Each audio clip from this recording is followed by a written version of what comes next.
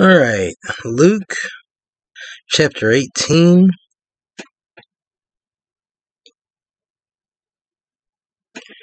And okay. Verse 18. And a certain ruler asked him, saying, Good master, what shall I do to inherit eternal life? And Jesus said unto him, Why callest thou me good? None is good, save one that is God. May God bless the reading of his word. Bible smack. Alright, so this is one of those videos that I didn't really want to do, but then I felt like if I could do it right, maybe then I want to do it. So essentially, the late Ravi Zacharias, it has come out that he, in certain news stories, that he has been a sexual deviant, I guess we could say that. They found his cell phone with a lot of sexting, and then they also have evidence that he used his massage parlor to commit adultery. And one lady claimed rape. Now,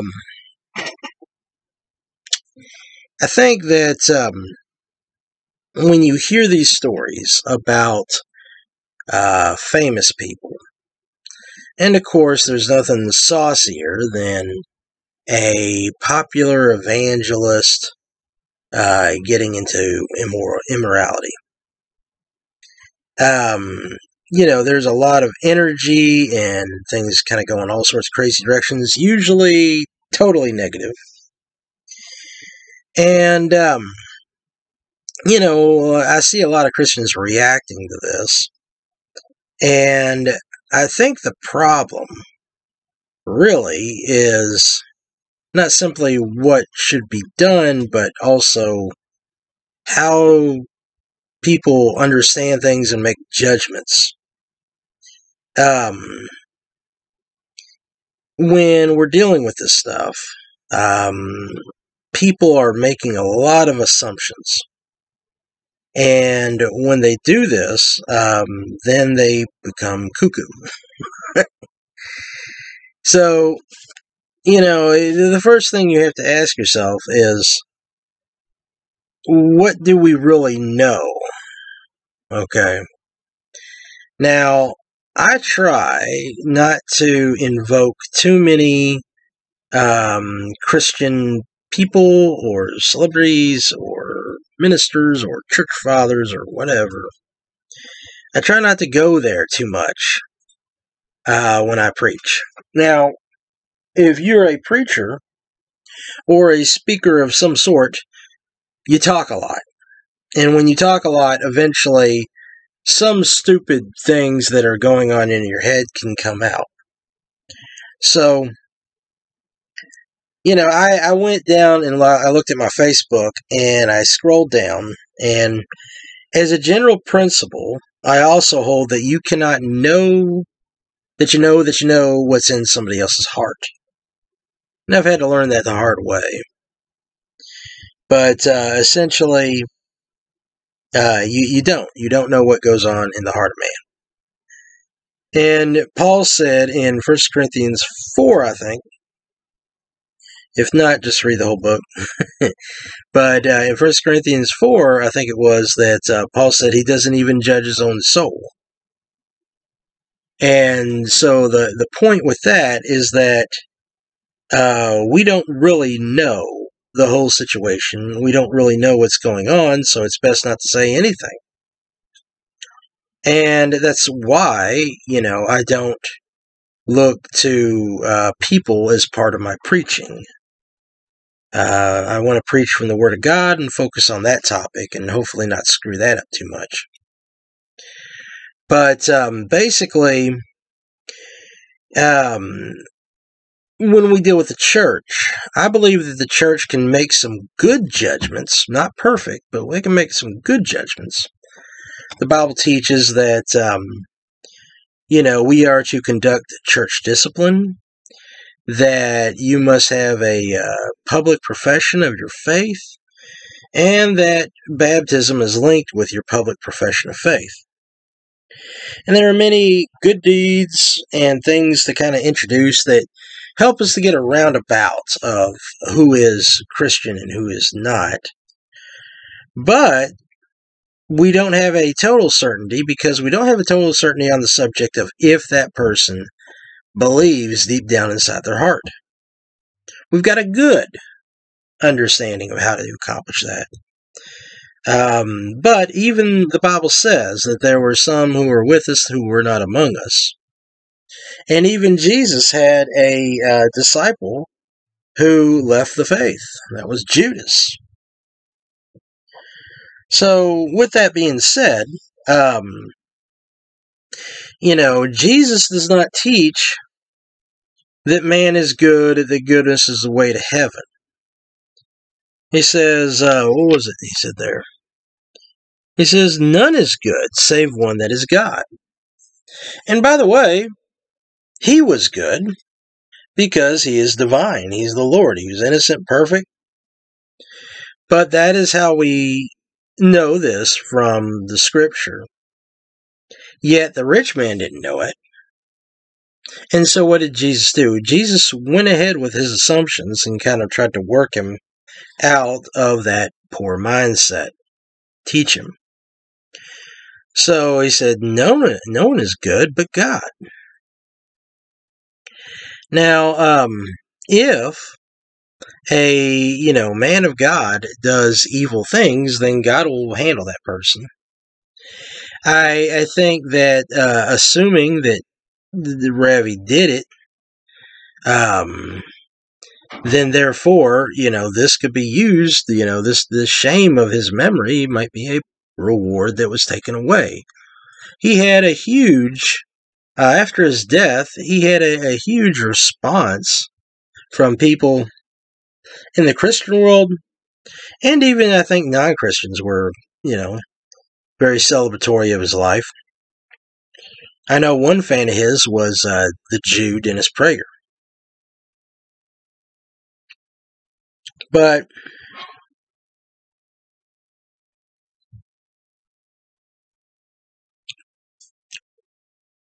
people were working on what they knew. They knew he had died, and you don't speak ill of the dead. But they knew that he did many good works.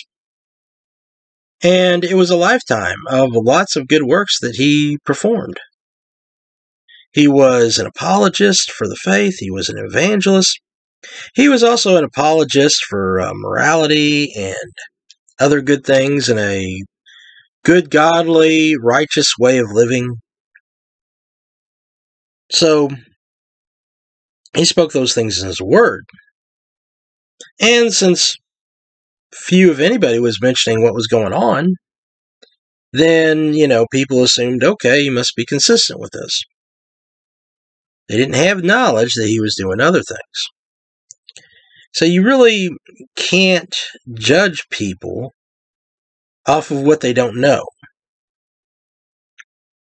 If Ravi Zacharias was exposed years prior, then his ministry would have been, crumpled. Now with the situation going out, well, we have a lot of convincing evidence that he did these things, but we don't have absolute knowledge. I wasn't there. I didn't talk to witnesses. No, I heard an article just not too long ago. It was like a couple weeks. But I heard an article from read an article from Christianity Today. Heard some people talking about it. And basically, I didn't get Ravi's defense. People in his ministry did out him. So you think, therefore, well, that means he has no defense. But there's still uncertainty. Why? Because they had motive to survive and save their business. And therefore, in this climate of social justice and Me Too, they denounced him, said, okay, we give up, we denounce it, we're hiding, okay? And that is the culture right now. Say, I give up, I'm sorry, I hide, okay? And so, you don't know his side of the story. However, he'd have to have a lot to answer to, okay, in the situation. So it is more obvious that, we lean towards the side of assuming that's the case. But we just don't know. The other issue is some of the women in these stories. There was a couple issues that were different cases, such as there's a difference between sexting and a massage parlor. Massage parlors, there are good massage therapists out there. They're there as a business, and they're there to promote healing, just like chiropractic. Chiropractic, physically works on getting the bones in alignment, and massage therapy helps to get the muscles in a proper alignment. So, that occupation is not a bad occupation, but it is an easy gateway to prostitution because they're paid for services, and when they get those type of services, often they'll and I don't know if this is necessary, but they do massage people naked apparently. And if they're massaging them naked and you're touching and feeling the body, then both parties might be tempted to say, hey, let's do a little bit more, let's have a little fun. And isn't it great that money's being exchanged? So essentially, there has been a lot of a bad reputation with massage parlors too. And I think it would, if you're having a masseuse, I think it's okay to have a masseuse, but to kind of make sure everything's, legit, down, all that kind of stuff. So that's what's going on there. But when it comes to the presentation of these women, they're uniformly, you don't know a lot of identity here, they're uniformly assumed to be innocent victims. And that is bigotry. You can't assume, that people are necessarily innocent victims unless you really have knowledge of their victimhood and you know that they're innocent. And where that goes is that, Ravi seemed to be okay height, but generally looked not much like a very intimidating figure physically. And, if he's on the phone, I don't know how he's forcing women into a situation. He could ensnare them, but that would assume that they'd have something to be guilty of. So why do you call them innocent victims? When we're dealing with the masseuse / prostitute, if she's doing sexual things and she's getting paid for it, it doesn't seem to be like an innocent victim. Could he have taken advantage of the situation, even though he doesn't look like a very physical figure, a little old Indian guy? Could have still happened. I mean, maybe it's a little woman too, So, there could be a victimhood of sorts, but innocence is not anywhere there. And so you got Christianity Today claiming that prostitutes are innocent. And so that leads you to, prostitution ain't wrong, it's innocent, And this is very troubling, and why is it troubling? Well, obviously there's a sense of justice needed there, but more than that, if Christianity Today is leading women into sin and saying, hey, if you're, whoring yourself for money, then you're innocent. Well, that destroys any moral foundation from a Christian group of sorts. And then you have, the conclusion that, well, I'm a little princess. I remember many years ago I was a lifeguard, and we'd have to, do a lot of regulation with the pool, and one thing was no running, and the kids would always love to run. And so I remember there was a toddler, and, she was running, and I blew the whistle at her, and I was like, no running! Stop running! And then she stops, and she thinks about it, and it's almost like in her head, she's like, but I'm a little princess, and then she runs off.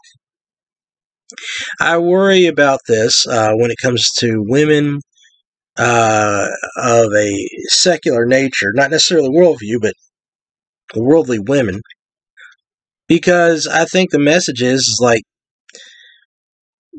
God is your guilt-ridden father, and, he's nobody worth much reverence or awe, so you know what? Like, he'll realize that, I'm daddy's little girl, and, he's not going to throw me into hell just because I didn't really commit faith in his son, or, get saved from my sins, or ask forgiveness, or any of that kind of stuff.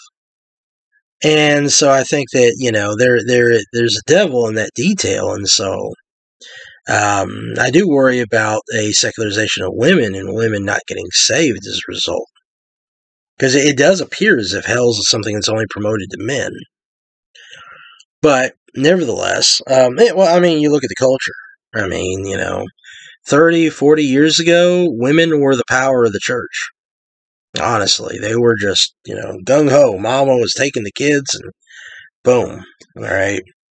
And, of course, many men were falling out of that. They were falling for the Hugh Hefner version of atheism and being the playboy and going out and doing what they could and really leading the families into sin. So, that's no good. But the logic shifts there, and instead of saying, let's both be holy, it's like, oh, let's switch it over. And so you see a lot of women leaving the church, a lot of women living more into sin happily. And basically just, they're leaving their husbands and turning their backs. They're doing everything that the secular man was doing a generation before, or a couple generations before. Now it's just switched over. And so, you worry about that, and, people not understanding the gospel. Now, let's see here. I think this is also an issue of celebrity status. Ravi had two things going for him that were just part of his privilege. He was a man who was not white, and I think that Christians knew that if they saw a non-white intellectual, that there was a lot of public appeal for that, and so given that gave him an extra oomph of celebrity status. And so he had become the golden goose in his evangelistic ministry, and therefore I think that those people were protecting the golden goose. But basically, his private life was, obviously had some, terrible aspects to it. Meanwhile, you have a good public life. Now, let me just say this. Bill Cosby had a great public life. He promoted a lot of good and decent moral things. He was a great leader of the African American black culture and revered by millions. And I appreciate every positive thing that he brought to society. But he had a private life. And so in his private life, he did horrible things. And that got out. And unfortunately for Mr. Cosby, even though he was way richer than Ravi Zacharias, right? But unfortunately, he also had a backlash before he died, and so last time I checked, he was in prison. He may have gotten out by now. But basically, decades later, justice was found. Now, does that mean that his public work was bad? No, his public work was good. And we have to be able to discern these things, have a basic morality. And a lot of casual Christians don't even have a basic morality at this point because it was part of the culture. And now that it's not part of the culture, they're falling apart and they're becoming nutballs. All right. A majority of nutballs. Yeah. But still. So we had this kind of libertine live in sin culture, and now we have this socialistic and pharisaical, point the finger culture. And so it says, it's not saying, I'm just writing down my notes. We have a poor understanding of judgment. And as I said, with celebrities, the good sounding celebrities are good. No one's good. That's what we have to understand. And are the bad sounding ones necessarily bad? Now, let's think about it this way. We'll go to another figure, Muhammad Ali. Muhammad Ali, he was born into a Christian home, but he became a Muslim, he became an apostate, he changed his name to a rich racist white man. Alright, yes, the original Muhammad Ali was a white racist who kept slaves, called the black people the raisin heads, made fun of them, and basically denigrated the African people. But, Cassius Clay, Muhammad Ali, didn't get the memo, and so he changed his name Muhammad Ali from Cassius Clay, who he admitted was a champion of people stuck in slavery, trying to help get them out, and promoting the Underground Railroad and things like that. So, and who was Christian. But, besides that side point, Ali, he basically represented Muslims and African Americans, and he had a bitterness. He was bitter against white people, bitter against the system, bitter against America, and then he dodged the draft. Well, dodging the draft, was his right to do, in the sense that he didn't feel like it was a moral war because those people had never done anything to him. Now, I don't agree with his logic, and I'll tell you why. Because the Irish really didn't like the Africans and the African slaves in the Civil War. Because the Irish were more poor, much more poor. An Irishman would sleep on the street in a, messed up looking tent on the gravel, at the same time that a slave was living in a cabin. And their lifespans were cut massively short as a result of this kind of lifestyle. Well, they figured, hey, I'm an immigrant, I don't own those slaves, and, they've not helped me any. Why do I need to risk my life? Why am I forced, because of the draft, why am I forced to risk my life for that guy? He's never done anything for me. Okay, so that's the same logic. Why should I, be benevolent about that? And that means that under Ali's logic, they would have never been freed. Okay. So, I don't agree with his logic, but I understand his argument. I understand it's honest. And that many people would say, why should we go to war, period? Why should I kill somebody? And I'm not even a part of this conflict. That's a rational understanding. And he should be free to it.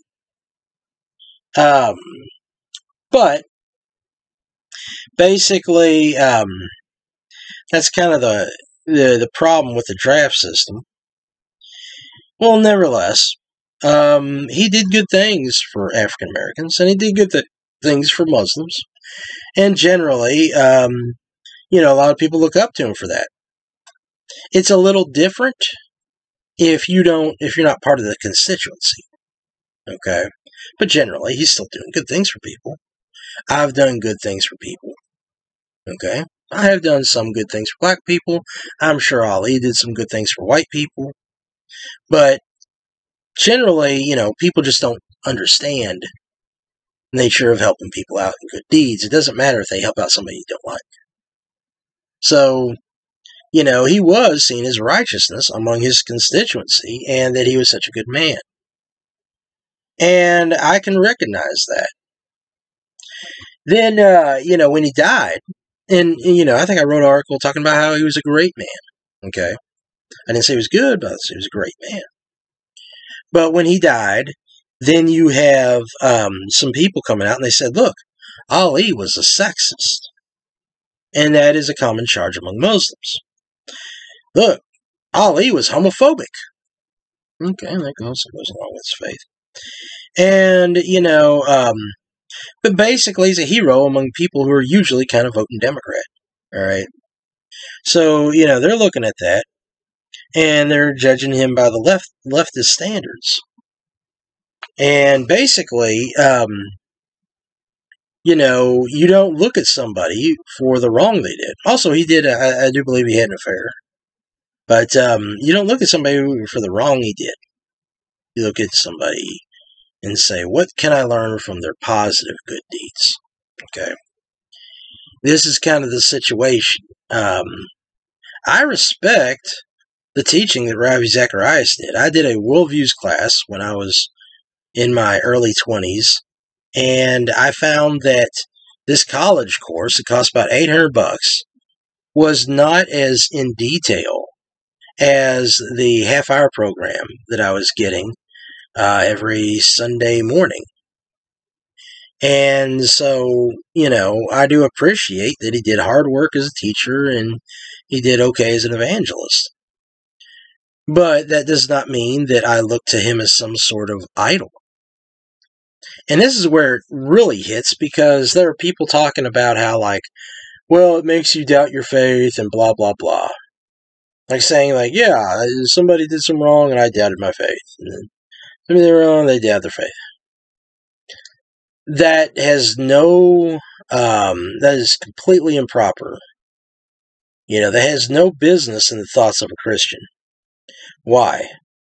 Because we are never to idolize. You shall have no other idols before me. We should not look to people, especially because of celebrity status. Yes, they go out and they give, a message. Maybe it's positive, maybe it's negative, and there are lots of people that you might not like that have done good things and you just didn't know it. And there's lots of people that you like who've done bad things and you just didn't know it. But that should have no under, Jesus never said, hey, you join me, you'll be a good, perfect person. That's not the message. The message is that you're a sinner. And so if I see somebody in sin, well, there you go. And I think that also celebrity is something you have to watch very closely. It's a very big temptation with ministry. Don't get me wrong, most ministers are not rich and famous. And I think that does help out when it comes to those type of temptations. But, and also, we're going to have a celebrity status if we have a message that's reaching out to a lot of people. And we do want a message that reaches out to a lot of people. So there is a temptation, but you have to kind of keep a good network with the local church. And I think that if you have tons of money coming at you, you have to be very careful about how much money you keep, Mr. Minister. I don't want to put a, exact price. There's many different lifestyles, many different, regions. Some regions that you live at don't have the money. Some regions that you live at have all the money, and they're going to cost a lot more to live in. So yeah, there is some flexibility.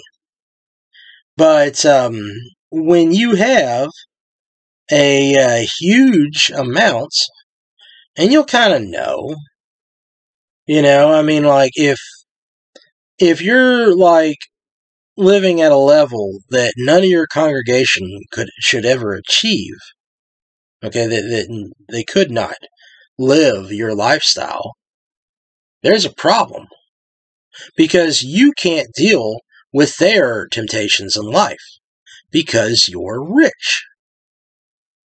Could you be earning a lot and then giving it out? Yeah, that's possible. But, and basically also, I think that if you're earning a lot of money, you might want to be earning it from something outside of church ministry. That's also an issue. But yeah, and that's not as a rule, but it's just general wisdom. There's got to be a place that, okay, I'm not going to go past that point. And there's also ministers that have a way of manipulating the situation. They'll say, oh yeah, I'm not getting very much money, but yeah, my church worships the ground I walk on, and the church has a limo, and they run me around in it anywhere I want to go. So you got to watch out about that. And anybody with celebrity status, like politicians, we see politicians in these things. And I remember one was they were attacking Governor Mike Huckabee because he was a Christian. So they were attacking him on Spence's. And it's like, oh, well, his family chowed down on food that was from a campaign or something. And so they were eating out at the Chick-fil-A or something. And it was like, all right, well, they might kind of work that out internally, but that really didn't belong on the news. It's like, they ate money, they had a burger. Okay, whatever. But generally, when we see these things, we also got to remember, Christians don't need to be judging non-believers at the same level. If non-believers are not committed to God, then they're not going to be under, the law in that sense. Now, the law is good for teaching people that they're spiritually sinners. And if the culture does adapt to those laws, well, yeah, okay, now the culture's adapting to the law, and then they have moral responsibility. But that doesn't mean that, people with no clue, are going to be treated in that way. Jonah was mad at God for, having mercy on the people in Nineveh because they were pagan. And God said, look, they don't know their right hand from their left. So these things do need to be considered. And we should have proper judgment. Right now, we have this judgmental society. The culture's doing it as a reaction. The culture went through a lot of extreme hedonism and abuse of liberty. And so because of that, the culture's reacting the other way. And the communists that are running our society knew how to manipulate the situation, so they're pushing it with leftist value. And they probably did help to encourage the temptation of Christians. But nevertheless, that's the fruit, okay, of some of these deeds. And, we have to say, look, all right, we do agree with your responsibility. There should have been some church that Ravi was going to that kind of said, look, there's something going on here. Maybe the ministry, maybe the family, go talk to the church. That's what the Bible says. You take it to the church, and the church deal with it. And then they could have dealt with Ravi on those issues. Instead, they're playing into like a Me Too cycle, and it's just righteousness without wisdom. There was a passage that was brought up in a Facebook, and I wanted to kind of show this because it was ironic. They were trying to attack it and attack the Bible, but it actually makes a point to what we understand today. And that's in Ecclesiastes chapter 7.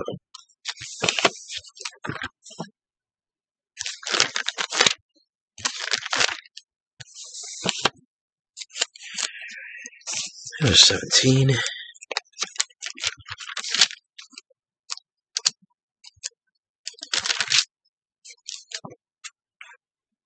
Alright.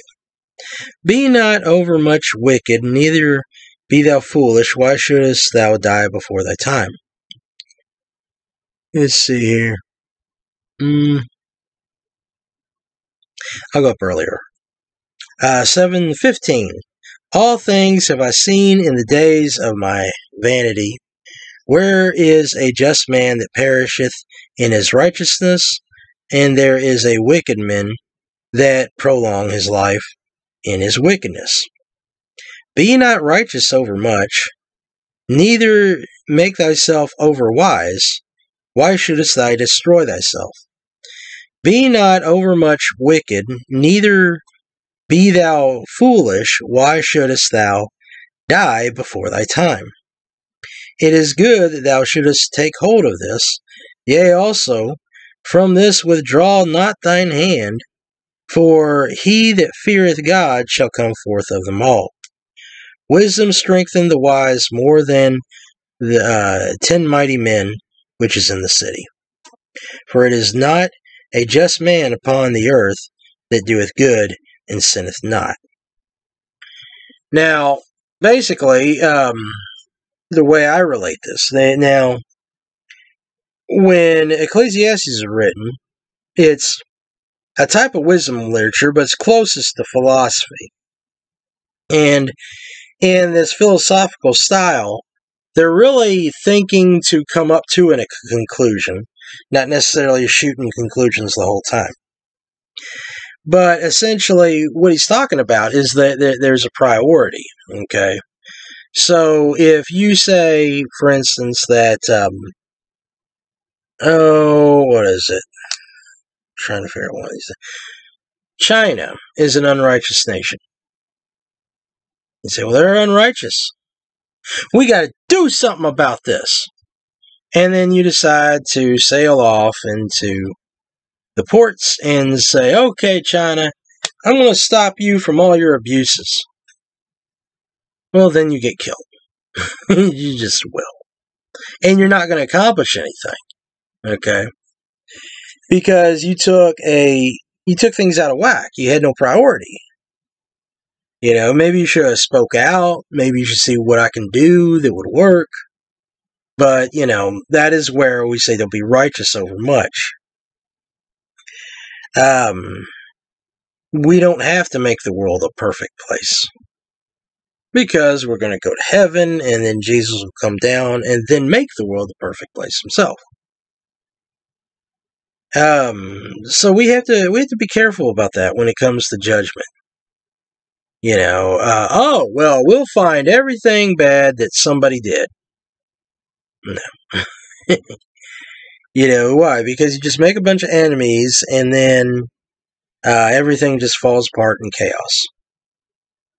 And that's basically what justifies murder. Well, I saw it wrong, and I'm going to take care of that. But, obviously, we don't want to go the other way, where we're so merciful that we become the friends of the evil, and not just friends, but we become the soldiers of the evil army. And I'm just doing it so that those Pharisaical Christians, blah, blah, blah. No. Don't be wicked over much. Alright.